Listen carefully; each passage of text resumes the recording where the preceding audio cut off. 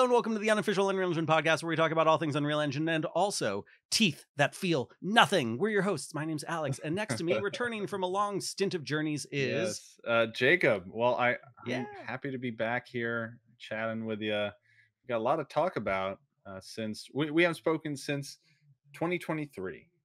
yeah. That's It's been a month. There's plenty to catch up on. How was your holidays, and how's everything been for you in 2024 so far, Jacob? well, it's been busy. But before I answer your question, I got to say, if you know, for those who are listening, who have listened, even up till now, look, if you made it 1 minute in, all right, consider liking, subscribing, rating, whatever it is, wherever you're at.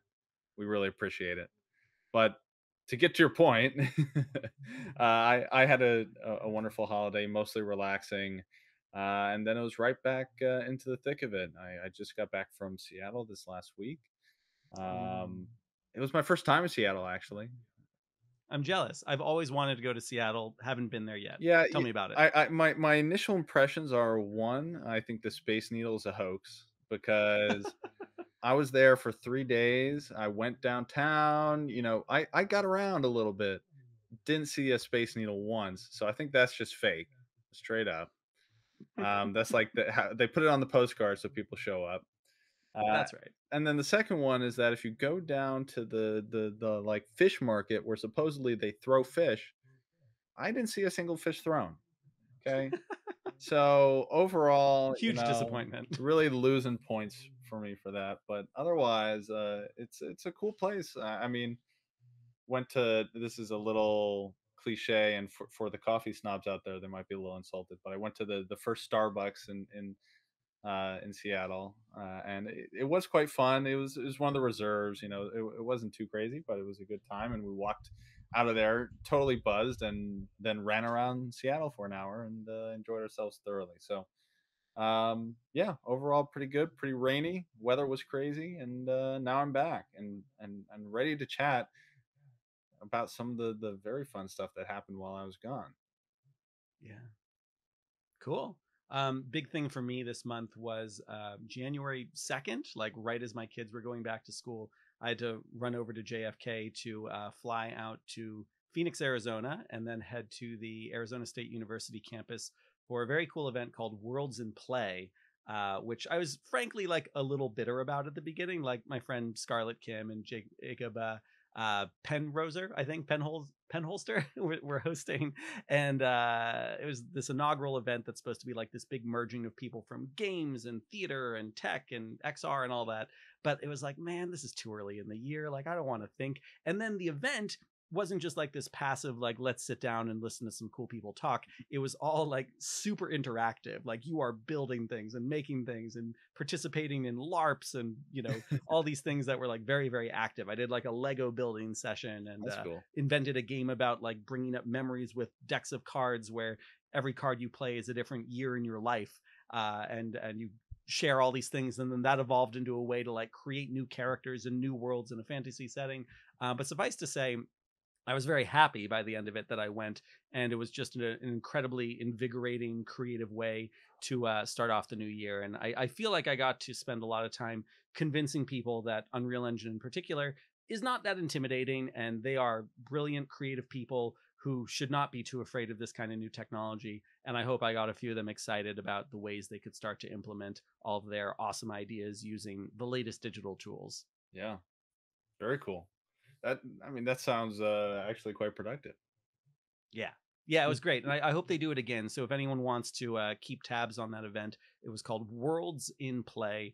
And I hope it happens every year, forever and ever. Yeah, pretty cool. So, what was your holiday like? You have a good holiday, Alex? Yeah, I thought it was going to be a little more relaxing. The holidays are usually when I'm like really busy in the thick of things during the year, and I'm like, oh, I wish I could just like relax and play a video game. Yeah. Very complicated thing to arrange. I'm usually telling myself like December, December over the holiday break, like I'll Yeah. sit down and like box out, 6 hours or whatever to play a video game, and that didn't really happen. I was working hard to find time to play some video games, and I ended up playing probably the most, Death Stranding Oh, and interesting. Sekiro Shadows Die Twice, both of which have been sitting in my Steam library for a very long time. And I made some progress, and they both kind of clicked with me in a way that they didn't when I first started playing them. But I definitely wouldn't say I had a relaxing holiday. It was very busy jumping around to family in New Hampshire and Vermont. And then there were still like other projects that were ongoing because Christmas Carol took up so much time that I Yeah. had neglected other things. And, then there's just things like I have a bunch of receipts from trips and stuff like that going back to Unreal Fest in October that need to be like figured out. Sure. Yeah. So Tax there was, season. a lot of things bouncing around. Oh, also very complicated on Christmas Eve. My wife and I actually took on I should say surprisingly complicated task. We should have known this would be complicated, to give our youngest son his own bedroom, because both our kids have been sharing a bedroom their whole lives, and they're like starting to butt heads more. And we're like, we should, we can go live in a different part of the house and give our bedroom to our youngest son. And so while he was sleeping, we like tried to like move everything into this other room, move all of our other stuff out, give him like fresh sheets, and make it all Christmassy. And it was fun. But then it was like 4 a.m. in the morning, and it's like we need to go to bed. So that was a trip. Did you pull it off though? Like, We did. Yeah. nice. Yeah, he got to wake up in his new room and be like, "Did Santa give me a new bedroom?" It's like, "No, no, no. We did that." Let's be clear about who put in all that effort. Good, yeah. Santa wasn't rearranging the furniture. Yeah, that's probably for Yeah. the best, honestly. Well, awesome. Well, okay. What do you want to jump into here, Alex? We got some big topics today. Yeah, I got a little list of a few things. I mean, we can dive into like, the more bureaucratic things like the ongoing lawsuits with Yeah. Epic and Google and Apple and all that stuff. We can jump a little bit more into like the Apple Vision Pro, which I know we've both been spending a lot of time thinking about. There's some fun events I want to draw some people's attention to. And yeah, and just some other cool things that it's like, hey, I'm glad these things are happening, and that the dev community is always up to uh, the neat things that they do. Yeah. Let's do it. All right. Cool. Well, behind me is a video from the Apple Vision Pro launch that I thought was particularly interesting. Jacob, I'll announce for everyone that you said you started watching it and you found it very cringe, but maybe there might be some benefit in us kind of going through this together and kind of breaking down Yep. what they're doing, because I found it fascinating. And why don't before I say too much, why don't we just dive in, and we're just going to kind of talk over it as it plays. If anyone hasn't seen this video, this is kind of Apple's introduction to the Apple Vision Pro, and trying to get people who have never put on this headset before, which right now is 99.9% of the population, a sense of what it is actually like. Yeah, and we'll link this in the comments, or sorry, the description on YouTube if you need a link to find it. So behind us right now is a video that's a bit of a guided tour for the Apple Vision Pro, and I thought it might be kind of interesting for us to walk through this. This is a recent video that Apple just released. Jacob, I know you said you thought it was a little bit cringe. I thought there's a lot of fascinating stuff going on in here, so maybe we just kind of talk through it as it plays, and we'll maybe say something insightful. Who knows? Yeah. Who knows? We could have a good thought. We might have a good thought. We'll find out. All Yeah. right. And we'll have the link below for anyone who wants to check this out themselves. So what we have is a product manager who's here to tell you about the Apple Vision Pro. We have a nice hero shot of it on a coffee table. And in theory, she's going to show it to a person who's never tried this headset before. Jacob, do you think this is actually someone who's never tried it before, or a fairly skilled actor? Honestly, it could be both. But probably just a skilled actor. I don't Yeah, think that's they're what you think? legally liable if if that statement is false. Yeah, Uh, that's funny. So what I think is kind of interesting here is they are showing his view quite a bit, and they're showing the fact that um, as he goes through this, he has certain instincts for how he wants to engage with it. And I like the fact that it's not perfect. There are certain times when he does things in a slightly unexpected way, and she corrects him. And I like that, because it is the kind of way that this might actually happen in a real demo. So he's like finding where the buttons are. So he's figuring out how to press kind of the home button, which is this little crown, which is a lot like the crown you have on the Apple Watch. You see the apps that are playing here. My feed froze. That's okay. And you see the fact that he is trying to express like how it feels to be in the headset. Now, of course, we keep cutting to what he's actually seeing, But I like the fact that, unlike what Magic Leap got into trouble with because of the fact that they were showing a big immersive AR experience when it was actually very small, this is actually very, very close to what it will feel like for people in the headset, because of the fact that it is really a VR headset that has, very Right. good pass through, that people are going to be able to look through and feel very much what is going on here. So the way he's pinching. Oh, and here, this is a key moment. I want to pause here for just a second, Yep. Yep. because he reaches up to do a pinch to make the screen bigger. And what does she say, Jacob? She says you don't have to keep your hands in the air. You can put Yeah, them. she You can says put them you can down. rest them comfortably in your lap. This is the main moment that I was like, aha, they're doing something really useful here, because they could just show him doing all the things correct. But this is a really common thing people are going to do, because for anyone who has seen Minority Report or any kind of sci fi movie with, hand gestures, what are people always doing, Jacob? Yeah, they're always waving them around and poking in the air, and yeah, but in honesty, that is how most AR devices at least have operated That's up right. till now. So Yeah, if you're going to use a MetaQuest Pro with hand tracking, you got to do it like that. HoloLens has you doing everything like way out in front of you.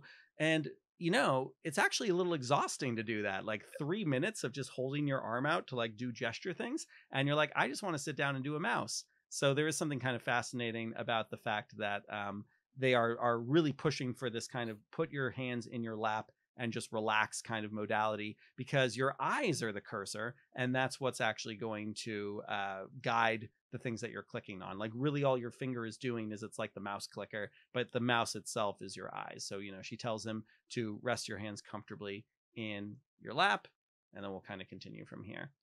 And so then he's like, oh, okay. And now he gets it. And he's still pinching and zooming and really just translating, I think, in a fairly intuitive way, the ways he would interact with an iPhone or an iPad, in a way that I think is frankly better than what, Meta has done to try to explain their headset. The best video of this I saw back in 2016 was actually done by HTC and Valve, when they brought like a family into kind of like a green screen studio and let them play with the Lab, that early demo that came out with the HTC Vive. And again, you're seeing these really organic interactions between regular people trying this out for the first time. And if you're a fairly empathetic human, you're watching the joy and the fun that they're having, and it helps you better understand how it would feel to be doing that yourself. y- Because the trickiest thing about any kind of VR, AR, XR, spatial computing is really making people understand what it feels like. So cutting back and forth between his reactions and the product manager here explaining, and his desire to get up and walk around. You can see the battery pack is in his pocket while he's doing this. It's really, I think, doing a nice job of making you feel what it's like to be in device in a very real way. yeah, Nothing about here is I conceptual. want to point out also that the examples they're giving here are not flashy. You know, like No, not at they're all. not jumping into anything that is like a killer app no, this is just photos, right? Because Yeah. I think they understand that probably the first thing someone's going to do is look at just the default apps on their device, and they're going to Hmm. form an initial impression very quickly based on that. The other thing to consider is like they're going to have these in Apple stores, and there was some information that came out about what that process would look like. I don't know if you saw this, Alex, um, about like what the in-store experience was going to be. Uh, No. but yeah, it's just worth pointing out that they haven't started with anything flashy yet. Yeah. Yeah, and they went from like, all those panoramas you've taken, like you're now going to be able to look at those more immersively. And then they're showing spatial video, which I think is harder to get across the sense of here. I really look forward to talking more about spatial video once I'm allowed to, and have the headset on February 2nd. But even little things like this, where it's like I'm watching Apple TV and I am making the screen bigger and dimming the lights around me, just to make it feel more like you're in a movie theater, more immersive. These are really simple, low hanging fruit, simple cognitive ladder kind of stuff that is not complicated for a regular person to understand. So, all the crazier things that are possible with XR and the Vision Pro and all that can come later. But as an introduction to this new world, as it will be for most people, I think this is very straightforward, very clean, very easy to understand. I sent this to like Yeah. my dad and my mom and my grandmother, and like they can understand what's going on I here, want to I want to especially point because they've out used real iPhones. quick, Yeah. Alex, just because it's on the screen. When they Yes. came to this table they're sitting at now, he sat down wearing the headset, right? Yeah. implying that he didn't have to take it off when moving between spaces. He didn't have to recalibrate it. He just moved, right? Which is also seems pretty risky because most device manufacturers would say, "Oh, well, now it's a liability. We don't recommend you wear this while, in motion." But I guess they're kind of implying that you can keep this thing on, or that like that's the intention. So I just think that's an interesting signal that they gave us there. Yeah, there is a bit of a deviation here because in the previous videos, and I think even like their press releases, it was like, this is meant to be a seated experience. You are on the couch, you've got the battery pack resting next to you, and it's all meant to be like done from a couch. And here we actually do see him getting up, walking around, moving between spaces, leaving the headset on, and starting to pull up apps. You'll notice he's doing the apps at different places in the room too. He's not doing them all from the same place. So there's also the potential of persistence here where you might pin certain apps. Yeah. So, whenever you're doing a FaceTime call, it's always from like this perspective. I also Now, yeah, sorry, this is a quick thing, is I love, like, the target audience apartment they're in, which is, like, probably a $3 million apartment in San Francisco, but yeah, sorry. As you the were. biggest problem with all things AR and mixed reality is if you want to share what you're doing in it, it's like, oh man, I got to clean my living room. Yeah. Like what a nightmare. Whereas VR, it's like it's whatever's the virtual thing. Yeah, Now, this part to me did feel a little bit uncanny valley. So we are seeing a persona right now. He's talking to someone where this isn't actually a video of her. This is her avatar, and it looks pretty good. But there's just something about the eyes, something about the way the mouth's yep, moving that to me isn't quite there yet. Also, it's interesting they didn't take the opportunity to show his persona. We know he has one because we're seeing his eyes, but I thought they might have shown a bit of a cut back and forth between the woman who he's talking to's persona and his. yeah. But I think they're worried that when you see a persona next to the actual person, you'll be like, it doesn't quite match them as much. We'll see. Yeah. By the way, I heard some rumors that Meta is really pushing on the codec avatars to get them out really fast, probably to compete with Persona. This is a cool moment where, because the Apple Vision Pro is aware of where people are, they want to make it feel like you can be immersed in something but still carry on a conversation, so people can fade into view from the digital content that you're in, and you have the ability to turn up and down the immersiveness, how much of the virtual world versus how much Yeah. of the real world you see. The I still don't know how natural it's going to feel to be carrying on a conversation with someone in the headset, yeah. but I like the effort they're This making. is one of the things that I and we can get more into this because this is a deeper conversation after we're done with the video here, but thinking about how Apple's peripherals fit into all this, like I always assumed Apple Watch would have a haptic or some sort of a part in this. I recently got new AirPods, and they Yeah. have the adaptive audio where if someone starts talking to you or you start talking to someone, it fades out the noise cancellation. This is a very similar angle where I could see these two things working really well together in the future. Yeah. Yeah, I think there's going to be a lot of connectiveness between this. Like they've already talked about using AirDrop and things like that between these devices. But I would love my Apple Watch to like vibrate whenever I do a pinch gesture. Exactly. I might want one on each hand, which would be kind of weird, like two Apple Watches. I hear people talking about rings all the time and having like haptic rings as a really useful peripheral for this. So everyone has to remember this is the very first version of this. By the way, someone told me, and they didn't substantiate why they thought this, but they told me this Encounter Dinosaurs app was made in Unreal Engine. And if that's true, then there's something weird going on. But Very I odd. just assumed it was made in Unity or something like that. Yeah. So, or Reality Well, Kit, this is probably. like It's one of the probably most Reality Kit.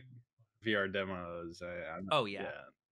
Yeah, the Oculus version of this that came with the Oculus CV1 in Dream Deck. Whenever I'd give someone this demo where a T-Rex like leans down and roars at you and he like kind of spits at you, I'd like throw a little bit of water at people and they'd be like, "What the hell?" It was a great way to just add a little extra immersion. But yeah, it's great to see something come out of a frame and be right there with you. But you'll notice like that's really the only 3D content that they're showing. Everything else Yeah. is like a flat screen that is just in your space. So they're keeping it really simple, really straightforward here. We're not seeing games. There is some stuff that I know is coming with Apple TV that I saw myself that I can't talk about. That is like more interesting 3D content. But the way that they are just trying to make this friendly and accessible and not seem like a crazy new Exactly. paradigm that only tech geeks are going to like is pretty fascinating. I remember this being your initial impression is that with the original announcement, even they were going after kind of the core device use cases. They wanted to kind of introduce people to VR with things that are familiar to them. And I think, Yeah. yeah, this is just a continuation of that. So looking at photos and watching a movie, and that is really where Apple is differing in this market compared to Meta and everyone else who honestly maybe believe more and or openly believe more in this kind of like grand vision for AR and VR. Hmm. And so they try to sell you on their vision for the future of immersive media versus Hmm. Apple that doesn't isn't trying to sell you on that. They're trying to sell you on, hey, you might like looking at your photos on this device. you know, Yeah. you might like watching a movie on it, like FaceTiming. All things that are super relatable. So yeah, I think that's super core to what they're doing here. Yeah, and again, like Meta never really found great integration with the Google Play Store, so you never felt like you had that easy of a leap going from like, yeah, I know how to use my Pixel phone, and now I'm going to do something similar on Yep. Meta. It always felt like a very different operating system. One thing I wanted to show real quick too is I got like a little poll going at the moment. Let's see if you can see that okay on the TV screen in the center. TV screen in the center. Maybe not. Maybe yes. Maybe not. Maybe yes. There we go. We'll go full screen with this for a second. So moving over into, why are Alex and Jacob talking about the Apple Vision Pro in the Unreal Engine podcast? A lot of people are wondering about, Apple Vision Pro support for Unreal Engine. I think we've talked in a previous episode about Victor Brodin's kind of official statement of like, yes, we're working on something, but also we're doing the same kind of things that anyone else can do, kind of building on the SDK. But I did want to start to query the community a little bit for how important this stuff is for them. So for our audio only listeners, I just started this poll a little while ago, but I have for the UE5 devs, how important to you is Apple Vision Pro support? And at the moment, we have 38.2% saying please as soon as possible, 17.4% saying later this year is fine, 22.2% both saying whenever, no rush, and I don't care at all. So, more than 50% are like, this year, let's get this going, with the winner so far being please as soon as possible. Above that, I've got another little thing that says, when Apple Vision Pro is fully supported for Unreal Engine 5, how important is it to you that Epic provides learning content on it? And I ask this one specifically because of the layoffs that Epic had that affected a lot of the education team. A lot of departments like the online learning portal and whatnot were pretty gutted. So, by default, we can't assume that there's going to be anything beyond some basic documentation for using the Apple Vision Pro. And of course, we'll have great YouTubers who go and show how to do stuff on it. But I did want to kind of see how much, it's going to be important to the community that there's actually first party documentation, kind of the way that Unreal Engine's done a great job explaining metahumans. I say that knowing that a lot of people get frustrated when things change from 5.1 to 5.2 to 5.3, and there isn't necessarily new videos or new updates on that. But this is the kind of thing where like I might try to show Epic at some point, like, hey, did an informal poll, just maybe this is useful, that 250 people voted, and here's kind of where they land on this issue. Because people have been saying, Alex, have you gotten the Apple Vision Pro to work on the headset? I can't talk about what I did at the actual developer day, but I can talk about what I did before the developer day, which is the same thing anyone else could do, which is to use the simulator. And the simulator, by all accounts, is a really good representation of exactly what would happen on device. I think my screen share is starting to slow down my frame rate, so I'm just going to remove it for a second. So the way I got it to work on the simulator was in Unreal Engine 5.4, which you can get from the GitHub. That has Apple Vision Pro as a supported platform. Now, it says supported platform, but it's not really out of the box. A few of the things that I had to do to make it work, and this isn't really meant to be a guide because I did a lot of janky things that didn't work. And even the thing that I did that ultimately worked hasn't worked for me lately. So this is like active development. But I enabled a plugin with the VR template that's in there called I think it's like Apple Vision Pro OpenXR support or something like that. or the OpenXR Vision OS plugin. It's something like that that you can find. So I enabled that in the project settings. I hit the checkbox to support A8. I hit the checkbox for iOS simulator support. And then I didn't package directly from the editor. I actually did like a build cook run from the command line and eventually was able to get like an Xcode project that I was able to open up in Xcode using one of the betas of the Vision Pro simulator. And then I was able to launch that in the Vision Pro simulator and move around in what's basically the VR template. So, that's fully immersive mode. There's no mixed reality in there, but like it did make me feel like, okay, there is a workflow that's developing for getting epic content to there. And hopefully I'll be allowed to say relatively soon what happened when I took what I'd done with the simulator and tried it on the device. But rest assured, I know a lot of people are frustrated by Unity putting all of their Apple Vision Pro support behind a paywall with Unity Pro, and some people are very intimidated by getting started with Swift and Reality Kit. WebXR, I think, is an interesting place to be looking at too, since we know that's supported with Safari. But Unreal Engine, a lot of us have really cool Unreal Engine projects we'd love to show people in the Apple Vision Pro. And I hope that becomes a reasonable thing sooner rather than later. So you mentioned there's not much you can talk about, but I've been seeing all sorts of folks talking about their impressions of the device. You're not allowed to give Mhm. any of that? I think I don't want to speculate too much on like why we were told, not to talk about our experience, but I would speculate that it has something to do with the developer nature of what we were seeing. It wasn't necessarily as controlled as what the press was guided through. So I think everything that happened with the press was like very curated and very like, you can talk about this because we know exactly what you were shown. Whereas, as one would expect with a developer day, we had a full day. We had 7 hours to kind of use the device however we wanted. So I hope at some point Epic's like, yeah, or Epic. I hope Apple at some point is like, hey, yeah, go ahead, talk about this as much as you want. But I don't want to get blackballed Sure. from being an Apple developer yet. So I'm going to try to play it safe. That's fair. Um, That's fair. One interesting thing, so in the most recent press tour where all the press was able to try the device for the final time before it's released, um, it was the first time we were able to see pictures of people in the headset. Yeah. Now, some of the journalists said something very interesting, which is like, the way it looks is like, oh, we finally got to take pictures, and then like we were able to have a little more freedom with how we talked about the device. Not true. Apparently what happened was the Apple employees were the ones taking pictures, and they did it with their own devices, and then they airdropped to you the ones that they approved of. So I know some journalists were trying to do like silly things, like they've got the headset on and their tongue is out, or they're like blah, and like no one was able to use They those just don't pictures. want They weren't. thumbnail. Yeah. Yeah. Yeah, so you'll notice almost all the press photos of journalists in the headsets are all very like like almost stock photography of like, cool, I'm in the headset, it looks nice, and not much beyond that. Interesting. And Yeah. Jacob, I haven't asked you yet. Are you going to get an Apple Vision Pro? I I actually did not pre-order one. Yeah, and there was a few reasons for this. First, it's an expensive device. You know, Oh yeah, yeah, I think, about $4,000 after taxes and everything.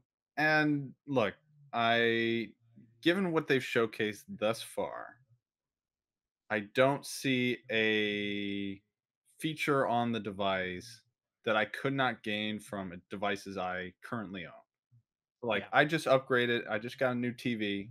You know, I can watch movies. I have a perfectly good, Apple laptop. I got my Hmm. iPhone, AirPod. Like, sure, if you want to make an argument that you can put it all together and it becomes something special, I have plenty of VR headsets. You know, yes, I agree. Like, you put those together and that becomes something interesting, and I'm definitely excited to try it. Like, I'm gonna I'm definitely going to go to the Apple Store and try it. Don't get me wrong, and I know a few people who have ordered it. For example, some of my coworkers, and I'm gonna be stealing it for a few hours.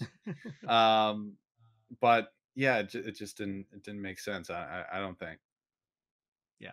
Yeah, I would not have bought one for myself as a consumer. I did buy one on behalf of Agile Lens because we're going to use it as a developer tool. And, I think people forget that the first version of every Apple product, they would never use the term developer kit or anything like that. But it is that, it's always a thing with a lot of potential that doesn't have an app ecosystem yet, that hasn't had the stamp that developers put on all this stuff by building really cool apps.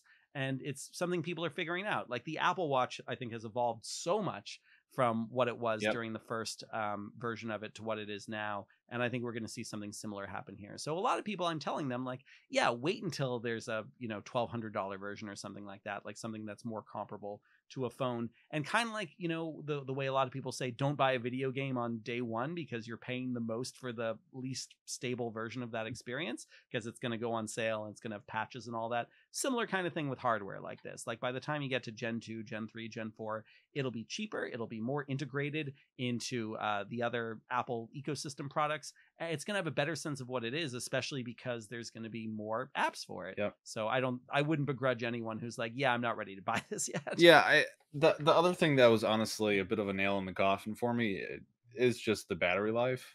Oh Um, yeah. I'm very bad about charging devices in general. Like I'm just not good on I keeping on top of it. So like my Apple Watch constantly is out of battery and that has a full day of battery life, and I forget yeah. to charge it. Like a lot of the VR, like both my Quests are out of battery, right? Because I just forget to charge them. Um, so like I can't imagine spending that much money on it, just knowing about myself that it's probably just going to sit dead for a long, a long time until I want to watch something, and then I have to like plug it into a wall and I look ridiculous or whatever, right? And once again, I'd probably rather just watch a movie on my TV. So, like, yeah, that was also a bit of a deal killer. I was surprised that did not get more negative coverage. Mm. Um, Yeah, you get a lot of people talking about the weight lately. Again, I'll talk about how I felt about the weight when I'm perfectly clear that I'm allowed to. But battery concern also something for me. I actually did buy an extra battery. As you're yeah, checking out, it asks you for any accessories you want. It was $200 for an extra full battery, and I figured for our purposes that'll be worth it, whether we're giving demos yeah, or just developing. Also, when you have it plugged into a computer, it's running off the charge of the MacBook or whatever. So that's pretty straightforward. Um, I also just want to mention, by the way, huge props to Apple for making the checkout process super easy. Like, yeah, I assumed the reason why it only took me a minute and a half to go from like opening up the app right at 8 a.m. Eastern Standard Time to checking out 2.5 minutes later was because, oh no, there's no demand for it. When in fact, it sounds like not only did they sell out the initial like 80,000 units they had, but they sold out for the next like couple batches that are coming in. So it's yeah, something like 150,000 units that have sold. And so considering that, the fact that the Apple App Store app remained very stable and didn't give me any trouble at all, yeah, that's kind of unprecedented. I've never experienced that with anything from concert tickets to a device that goes yeah. on sale. But this is like The Steam nothing Deck. compared to an Yeah, iPhone, release, right? Like, exactly. yeah, yeah, you Yeah. have to imagine they've dealt with this a few times, and I was just impressed to hear people's stories of you know it guiding you through the face measuring, and Yeah. just very clever and very thought out. And this is, I think, the biggest thing is that, yeah, you could call it a dev kit if you kind of want to explain who will probably benefit the most from it. Like, I do think Hmm. developers. I asked Alex, like, "Hey, do you think I should get one?" And he Right. said, "If you plan on developing on it, yes, absolutely. If not, I don't know." And yeah, I do think developers will get the most out of it. But the experience is straight for the consumer, right? Like for everyone. And that video we just watched is not for developers. Like developers, No. are gonna break everything. They're going to immediately get in there and try to mess with things. Okay, how far can I tap? Like that's not for them. So that I think that's the biggest difference in approach that someone like Apple takes is if they're going to try and convince people and the market that this is the next big consumer device, which is what they do, they're taking what seems like a much more reasonable approach, right? Yeah.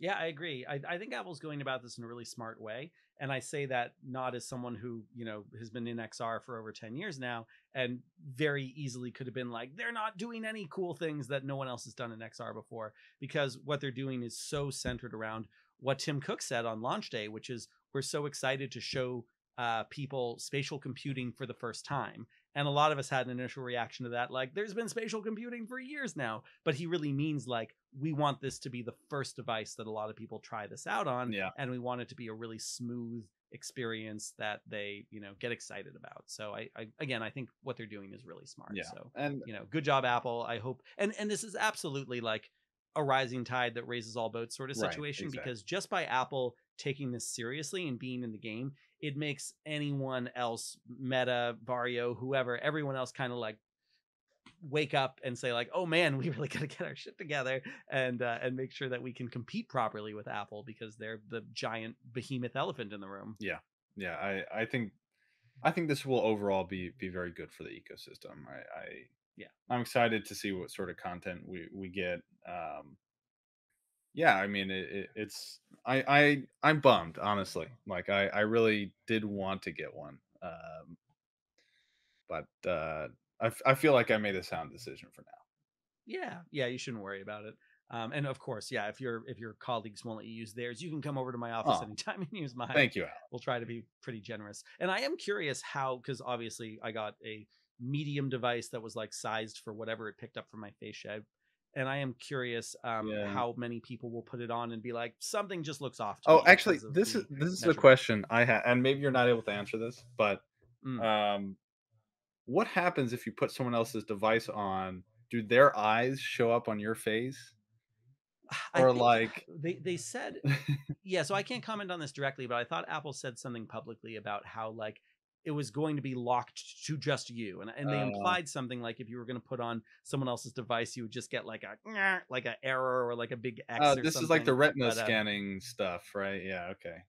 yeah, something like that. But it's like they have to know that people want to demo this and try it out. Like I know my company is going to have at least a couple demos on this that we're going to want to bring to trade shows and Yep. like let people look at the experience in. And there has to be a way to make sure that it's not going to get Yeah. angry every time someone else puts the headset on. But I understand Apple wanting to control this and make sure that people are having a good experience, and they know, I'm sure, that it's going to reflect poorly on them if someone with a large head puts on a small device and it feels way too tight and the IPD is wrong, Yep. and like that's going to make them feel like Apple messed up, not that they were, wearing the wrong device. Yeah. Yeah. Exactly. I mean, they have to be able to do, yeah, to do demos. I mean, otherwise, like, how are you Yeah. going to convince your friend to buy one? You know? Yeah. Um, Our client for the Four Seasons project, he has one of these apps that will read your IPD, and every time someone's about to put the headset on, he'll do that really quick, get someone's IPD, set it up in the MetaQuest Pro, and make sure that they then are seeing the correct eye distance once they're in yeah. device. Yeah, So I it's also nice. had some other questions about the eye thing, which maybe you can't answer, but like, so it's an avatar of some sort. They've said A persona. persona, right? So it's like some AI 3D scan something or another, right? But what happens if, for like example, like the headset tilts? Like, is it tracking your face well enough to like move? Like, these are questions I have because that seems like the bare bottom, like, meme worthy content that would come out of this. Is like, as Mm. soon as people throw this on their face and their eyeballs are like twisted, or like, Yeah. that's gonna immediately you know cause issues. So I have so Or many the questions simple about version, that like feature. like Sony just revealed a new headset at CES, and one of the cool things that Windows Mixed Reality was doing a while ago is being able to flip it up. And for headsets Yeah. that don't flip up, a lot of times developers will like just kind of bring it up over their forehead. So like, yeah, what happens to the lenticular screen when it just can't see your eyes? It's a good Yeah. question. It just it's I mean, the rumor was that they didn't have the feature ready Mm. at the launch, and that seems like a very difficult feature to ship in a few months. Now, I'm sure it was obviously well in progress, but I wonder if it was like, well, partially, I wonder if they needed to like get people to scan more their face more. Like, with this like launch, they probably just collected a few. well, I guess 100,000 people's faces as part of the selling process. Like, I'm wondering if this is like going to be some last minute scramble, some like later software update. Like, you're going to get the device day one, it's going to have a big software update, and they're going to improve. I have a lot of doubts about the face, the eyes in the headset. That just seems ripe for yeah, ripe for destruction. Parody. Yeah. Yeah, creepiness. By the way, did you see the new invention from one of the Disney inventors, this hollow tile floor? Yeah. Yeah, I've got that pulled up. Let me show that real quick for anyone who's This was watching all over the our place this stream. week. It Yeah. was cool to see though. So yeah, Jacob, what did you hear about this? Well, I'm very intrigued by how it could work, but I saw it all over the place. There's been so many attempts at this sort of thing. Uh, movement for AR VR, and definitely this is the coolest, if I'm being perfectly honest. But like, I have so many questions. The first one being, what's underneath that? Right? Right. Because he is in like a boxing ring, right? So he could have like 3 feet of like of mechanical nonsense below this just to make these Mm. tiles work. Um, my assumption is that the tiles are shifting under him and like reconfiguring or something, or The thing that I'm most no. concerned about is this seems great when you are in motion, but if you then plant your feet and stop, I feel like you're still going to drift a little bit. And that seems like the kind of thing that could make someone feel really sick in Yeah. VR. I don't know. So you can kind of see it. It's like going in grids, and man, I it's really hard to see what it's doing. Like, this could 100% be a troll, and we would never Sure. know. Uh, Come on, Disney. Yeah.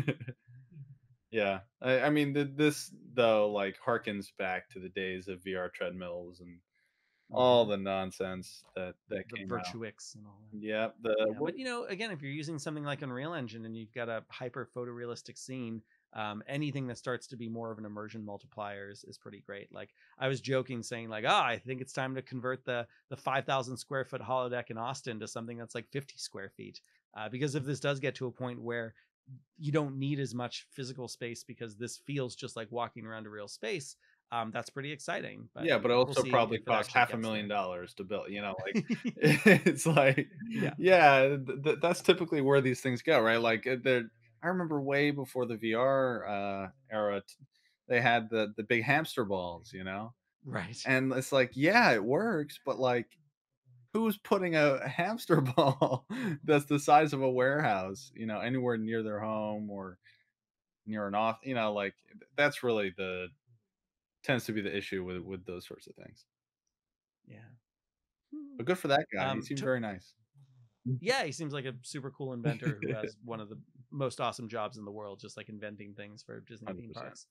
It's like an Imagineer, but like another couple levels higher because it doesn't even need to be for a specific ride. He can just be Yeah. like coming up with super cool He ideas. just he's has Yeah, tenure, it's like yeah, yeah. Seems like he can stay there as long as he wants and just keep making cool stuff.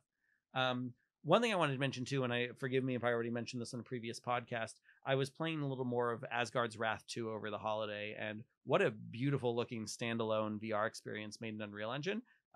Putting this out there, I think it would be a really cool guest for us to talk to anyone on the development team who worked on Yeah. that project, just to understand how they made it look so good on a standalone headset. That would be awesome. And I want to know what version of Unreal they're using, and if all the lighting is baked, and are they in deferred rendering or forward, and all that kind of stuff, because it's at a level of fidelity that I've really only seen maybe with like Red Matter. But of course we know Red Matter and Red Matter 2 are using a heavily modified version of Unreal Engine, and I'm curious if that's the case here as well. Yeah, I've been hearing such great things about that game. I haven't played it yet.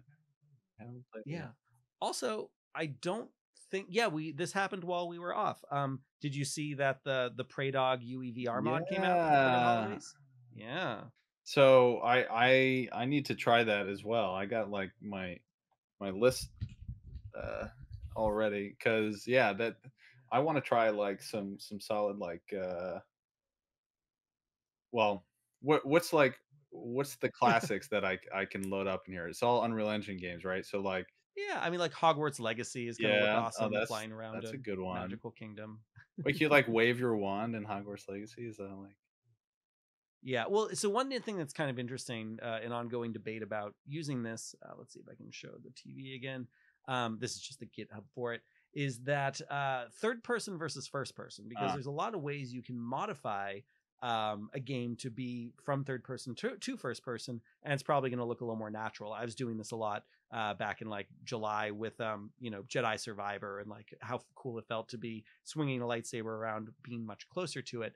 But third person, a tricky thing is like the way you naturally move a camera in third person is going to potentially make you feel kind of sick. So finding that balance between like, oh my God, this is amazing, I'm immersed in this world from this video game I love, and making sure that the control scheme isn't a complete and utter mismatch for what you're doing is tricky. I had a great time playing It Takes Two with my kids, with one of us in VR, and we traded back and forth, and one of us just using a regular controller, all from the same computer. That was really cool. So split screen things can work really well with this. But the other thing too is for all of our friends out there who are developing things in Unreal Engine, like go back and find some of your old projects, because the idea is that it can be an Unreal Engine thing you made that was not made for VR, and now it will run in VR. So I went and I looked at some of the very first Unreal Engine projects I ever made back in like 2016, 2017, and ran this and was like, oh my God, VR version of cool. that now. So that's really cool. I love the fact that this kind of breathes new life into older projects. Yeah, this is definitely something I have to try out. I wonder if you Yeah. could play like, can you jump into like Borderlands? Because that's an Unreal Engine game too, right? Is Borderlands VR or Unreal Engine? This is a great question. On a similar note, it's probably worth mentioning that Yeah, a Unreal friend Engine of 3. Sorry. I got excited there. Unreal Engine 3, yeah, then I don't think it will work. I think this is only for Unreal Engine 4 and Ah, Unreal Engine 5. But I want to find uh, Amanda Watson, who invented Airlink and has helped us out with the work that we've been doing at Four Seasons. What is the GitHub? It's also in the same vein as this UEVR Injector. She took Citra, which is a example of, man, I just got to find the actual link now. She took Citra, which is a very popular Nintendo 3DS mod, and of course, the Nintendo 3DS had like a flat screen that moved back and forth. Amanda, just trying to find your GitHub. And she took it and made a standalone version of it that works on Quest. So pretty cool. Now, I found when I installed it that out of the box, it wasn't working fantastic. I needed to go and mess with a bunch of the settings, but I tried Metal Gear Solid 3 and Mario Kart and Zelda very cool. and a bunch of these games that I haven't played in a very long time, since playing with a 3DS, and they look great. You can like resize the screen, make it much, much bigger. So I thought that was also a really cool new port of something to VR. Clearly not Unreal Engine. I am sure that none of the games made for 3DS were made in Unreal Engine, but still another cool way of bringing older games to life. Although I think it's relevant to our Apple Vision Pro conversation, because so much of what I think we're finding between Apple Vision Pro, the UEVR Praydog mod, and this now with CitraVR is the fact that people are interested in 3D content that isn't necessarily completely immersive. Everyone thought that 3D TVs were a gimmick, that there wasn't anything really of value to them. But to just start to be like, you know what, it's okay to have VR 180 or like a frame that has 3D content, but there's still other things around you that are not in frames. There seems to be value in that. So it's kind of fascinating to see this resurgence in interest in, I want to say, limited 3D content rather than fully immersive VR Yeah, content. I mean, if you gave me the Apple Vision with multitasking in Mac OS Mm-hmm. with a battery life that was similar to a MacBook, Yeah. that would be a killer device, right? Like, Yeah, for sure. Yeah, and one thing they showed in the video that we didn't comment on is how easy it is to take whatever you're doing on like a MacBook Pro and just kind of like bloop, now you're putting it in space and dragging it around. And similarly, like we haven't seen this yet, but I have to imagine it's going to be a very short amount of time before you can take literally any app on your iPhone and kind of drag it up, like flick it up or something, and now it'll be in your space and it's immersive and you can move it around and resize it and all that kind of stuff. So, easiest example to imagine of that is photos. Like, I want this photo, this photo, this photo, and you collage them around Yeah. yourself.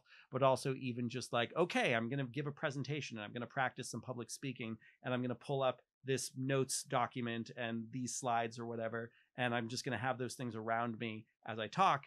That's kind of fascinating. Then, of course, I'm sure at some point we'll see someone like actually give a talk while wearing an Apple Vision Pro where they're referencing all their notes and everything from inside the device. And that'll probably look pretty creepy and weird, but Yeah. we're going to see that. We're going to see the glass holes equivalent of people walking around in their Apple Vision Pros, ordering coffee or speaking to their airline hostess.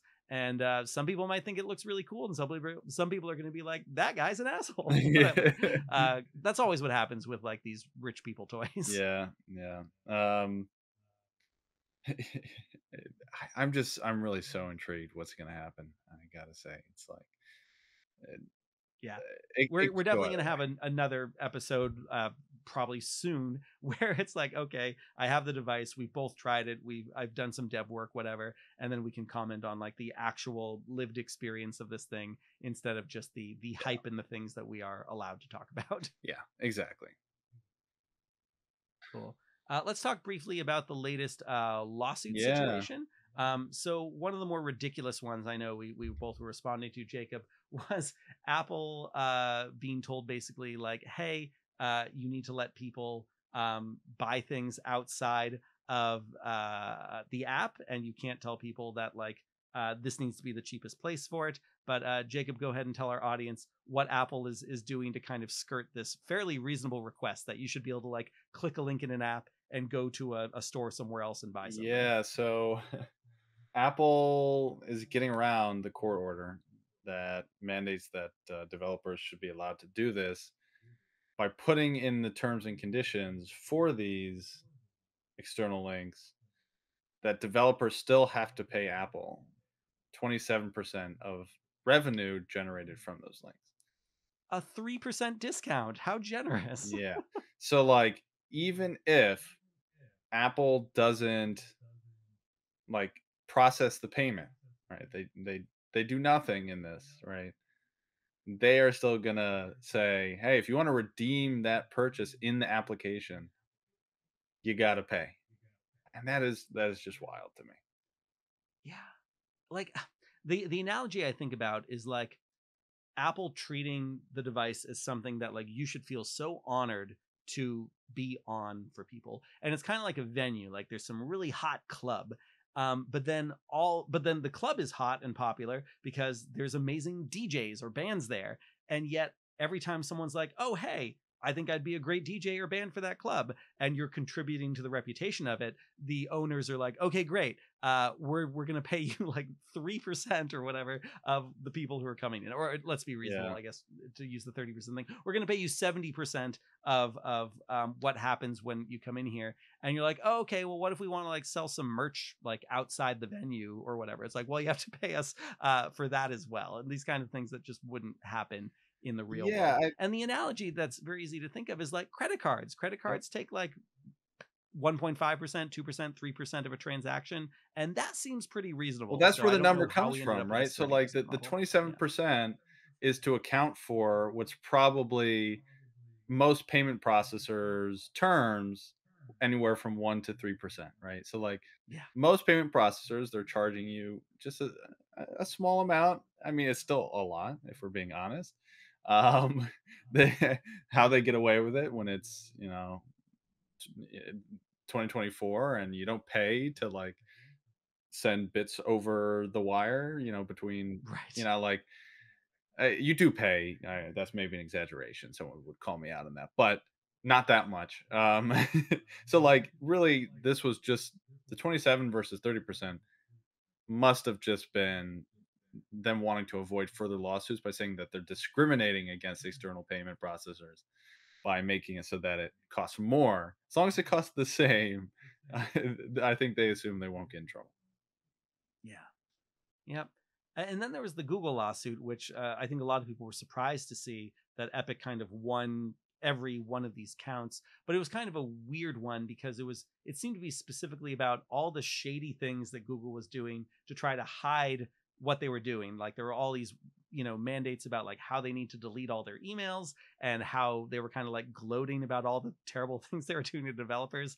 And it was like in so many ways similar to the Apple situation, but like completely disorganized. And it seems like the result of this might be some kind of like special exception for Fortnite and Epic where they don't have to pay a huge transaction fee the same way like Spotify and some of these other apps don't need to. But it doesn't necessarily seem like it's going to have the same ripple effect out of the box to a lot of other developers in the Google app ecosystem. Yeah. Yep.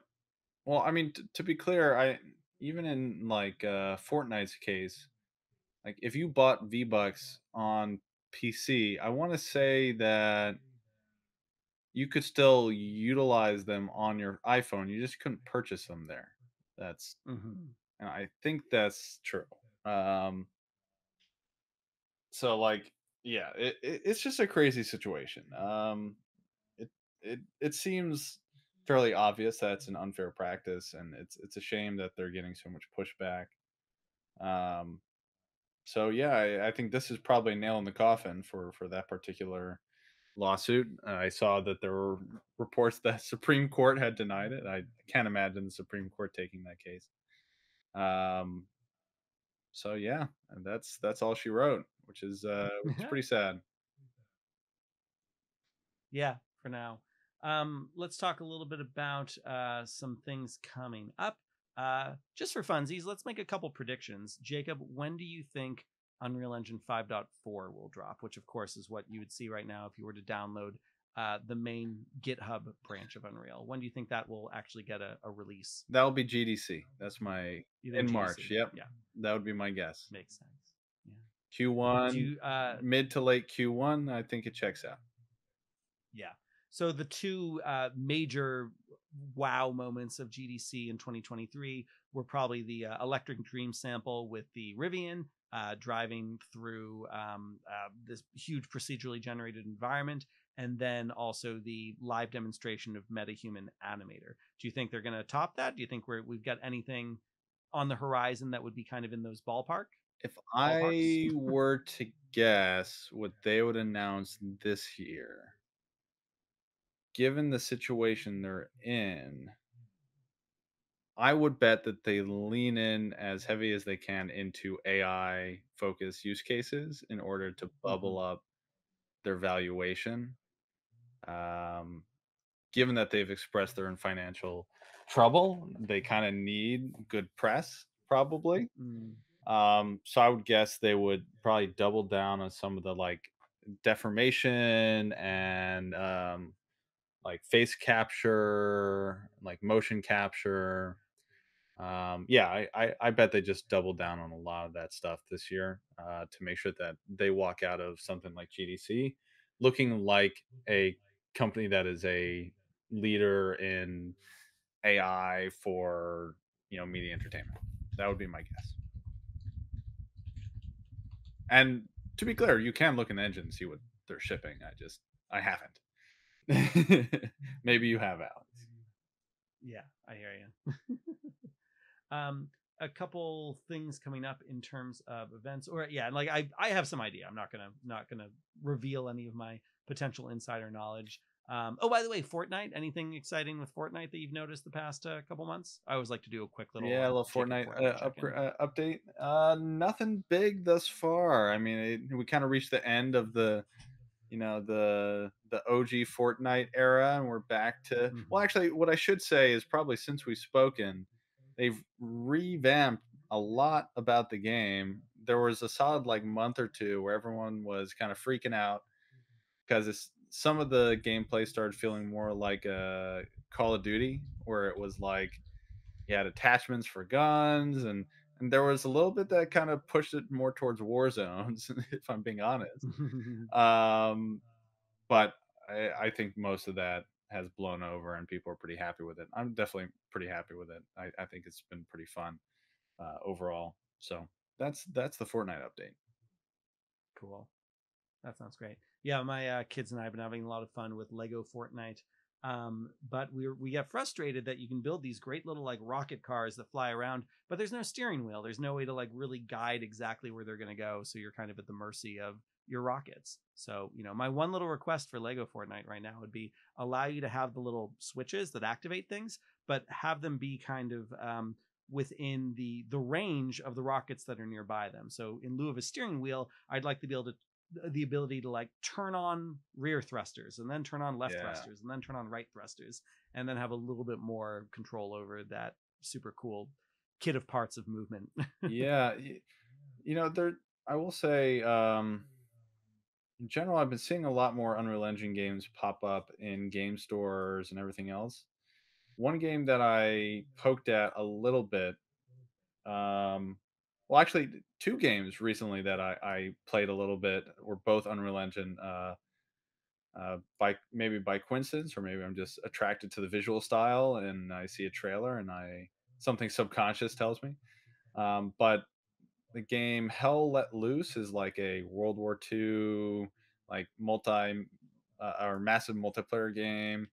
I would say, does it look the best as an Unreal Engine game?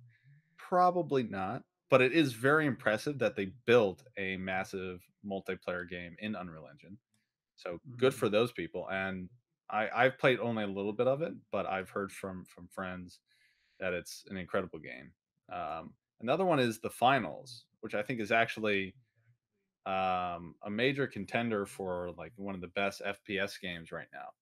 And that's Mm. another category that Unreal Engine historically, like competitive first person shooters have not been in the wheelhouse of Unreal Engine. So very cool to see some new categories popping up, seeing more games on the store made with Unreal. Like that hasn't always been the case. So I'm excited to see more of that. Yeah, makes sense. Um, do you have any theories on places, just back in the prediction mode, of places we might see Unreal Fest this year? I heard a little bit of a rumor that maybe Unreal Fest USA might not be in New Orleans this year. That would be a little bit sad. But even for like Unreal Fest Asia or Gold Coast or whatever, can you imagine anywhere else that would be a cool place to have Unreal Well, Fest? first of all, I just want to put out there that I full on protest the movement of Unreal Fest from New Orleans because I genuinely look forward to Unreal Fest, at least in part, like let's say 30% in part because you go to New Orleans, you have amazing food all week. Always a good time. The music, like I don't want it to move. I'm good with where it's at. I do enough convention centers and random cities, and most of them are just surrounded by total barren nonsense. And you just go from your hotel to the convention center and back, and that's it. So I can't imagine. Now, if I had to choose somewhere for it to be relocated, I would obviously choose New York because New York's a great city. Or Like alternatively, habits. somewhere nice and warm.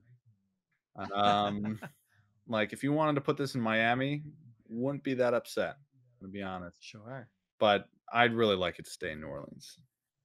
That would be cool. I know a lot of people were also frustrated this past year because Unreal Fest was very, very close to, was this year or last year? Maybe it was last year.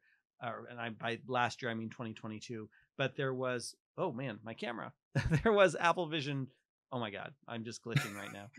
This There is a pretty was. common occurrence on this podcast. For those who I'm watch the breaking. YouTube video, is when Alex Yeah, turns into the little pulsating blob when his camera dies. hilarious. Yeah. We'll just let it happen. No need to cut this out, Alan. This is real behind the scenes stuff. I'm going to try to kill my VCam here. There was a year when Autodesk University was happening very, very close to Unreal Fest. I think this was 2022. And then it was like 2 weeks later that Unreal Fest happened. So it was like just enough time where like no one was really going to stay. Whereas, there would have been something kind of interesting about actually being able to do both events. So I'm sure that would have been completely exhausting. Anytime I travel, I'm always looking for like, how can I bundle multiple things together to make it the most Yeah. valuable trip possible? But man, I'm bummed that Unreal Fest would move. Now, in terms of Asia, um, that's a good question. I've heard that Gold Coast in Australia will happen again. Cool. but maybe we'll get something in Japan. That'd be pretty cool. That'd be a good excuse to go to Japan, but I as a first I think trip, that they might be, not quite as beneficial. so they actually did Unreal Fest in Tokyo last year. Oh, did they? They did. It was May 22nd to May 28th. Oh, man. I missed out. Oh, the website's actually really cool. Hold on, let me just show this. There's something very like Shinjuku about this whole thing. Load. There it is. Yeah. Look at this thing. Show overlay. Whoa, that's a cool one. It got, like, some cyberpunk vibes to it. Yeah, right? That's pretty cool. I guess they didn't speak a whole lot of English there, so probably wouldn't have been too productive for me. Yeah, but it looks amazing. I mean, they must have had international speakers, but maybe the whole thing was in Japanese. I don't Who know. knows? But that's really Yeah, cool. Yeah. that's sweet. I mean, I did the Korea thing where I had a translator the whole time, and that was not as complicated or difficult as I thought. So Yeah. by all means, if Epic or anyone else wants to send me to Tokyo Oh, yeah, you'll and give take me a it? translator the whole time, I will do it. I promise I'll do it. Alright. Well, man, So I guess let's wrap up with a few events coming yeah. up. Oh, and I'll mention briefly that the other day there was a very cool event at the Microsoft Garage in New York City, sponsored by Leia, who makes the LumePad, and they were showing some really beautiful Unreal Engine content on the LumePad. They were also advertising the fact that they are going to be at the MIT Reality Hack, and they have a new version of their Unreal Engine plugin coming soon. LumePad, by the way, is like a 3D screen. So again, like a frame, like a 3D TV that doesn't require glasses. And they have a new version of their Unreal plugin coming that will let you see the live content in the editor that you are doing live in your Unreal Engine editor in 3D, which is kind of cool. Looking Glass also has a similar plugin, so it's a really cool way to develop live or just show people, stuff in the moment as you're messing around and changing things in kind of like a virtual production environment. So Yeah, cool. MIT Reality Hack, of course, is also a really exciting place for people to get together. Sorry, Jacob, what were you going to say? No, no, I I was just backing you up here. Yeah. Jacob, have you ever been to the MIT Reality Hack? Well, that's where Alex and I met, actually, That's right. way back in the day. I haven't been, since that first time, but it was an amazing event. It was cut off my kind of, attendance was cut off by COVID, and I haven't made it part of my, scheduled rotation of conferences, but it is an awesome event. So I do really recommend, especially if you're just getting into XR and you want a chance to learn a few things, meet up with some people, like amazing opportunity. It's a shame that it's not happening a couple weeks later because they usually have really good partners. And maybe I wonder if this will happen next year, but it would have been amazing if Apple actually was there and had some Vision Pros available for people to Yeah. hack with. Because one thing that makes the MIT Reality Hack very different from, say, like Global Game Jam is, the partner support. So you will often have, Magic Leap and HoloLens and Vario and Tesla suits and like all these things that are there from a hardware perspective, along with actual devs at the companies who are going to help you integrate using their technology into their software. The year Jacob and I were there, I think also had like representatives with Microsoft and Azure Connects and things like that. If you want to do something with volumetric data or the motion capture data from there. You also get people like Max from Normcore, who makes like a really cool Unreal Engine multiplayer plugin. So you get developers and hardware manufacturers and all these people who are there to help you over this weekend sprint to make something really, really cool. So I think the amount that people learn over the MIT Reality Hack is like 700% what you could learn in that same amount of time by yourself. Yeah, 100%. Yeah, it's an awesome event. Yeah. Did you make What's next something in after that? Unreal Engine? I'm trying to remember what you built that Oh, year. no, no, I was an instructor that year That's for right. Unreal, Yeah, that's right. and That's no right. one was using Unreal, so I didn't do a whole lot, if I'm being Yes, you honest. and Steve Bauer had the same problem. Yeah, you were both Yeah. Unreal Engine instructors, and then there was like not enough people to actually help out. And Steve Bowler, and I was actually trying to get my team to use Unreal Engine, and they were like, we just feel more comfortable in Unity. So I ended up in Unity that year, but Yeah. alas. Damn Unity. Yeah. Yeah. Okay. So just to wrap up, MIT Reality Hack coming out soon. Hope people go check that out. And then I think that's it on my list. I don't know if there's anything else major coming up. So thank you, everyone. Welcome back to 2024. Jacob and I are happy to be here with you all and see all the cool things that are going to happen this year with devices and hardware and software and games and Unreal Engine. And we look forward to chatting again soon. Yeah. See you another time. See you next time. Cheers.